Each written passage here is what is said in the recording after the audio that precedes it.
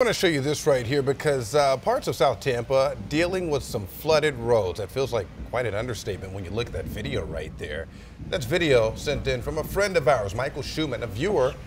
This is at Azili and Mantazas. You can see the standing water. This is cars are carefully driving through. And Courtney, you know, it really doesn't take much to be a problem. No, it doesn't. And that's in between, just for those of you in that area, in between Henderson and McDill.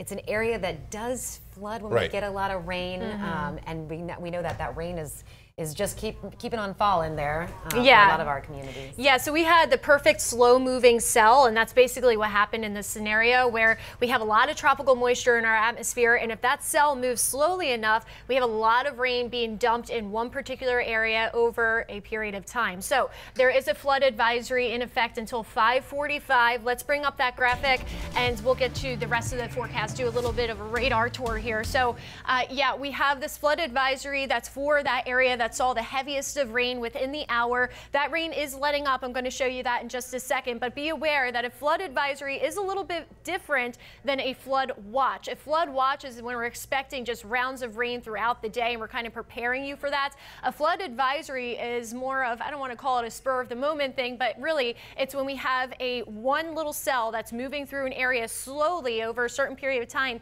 That's why you just see this green area that's highlighted, and that's why the time frame is very short. 5:45, it's going to expire. It could even expire earlier than that. So here's that cell that was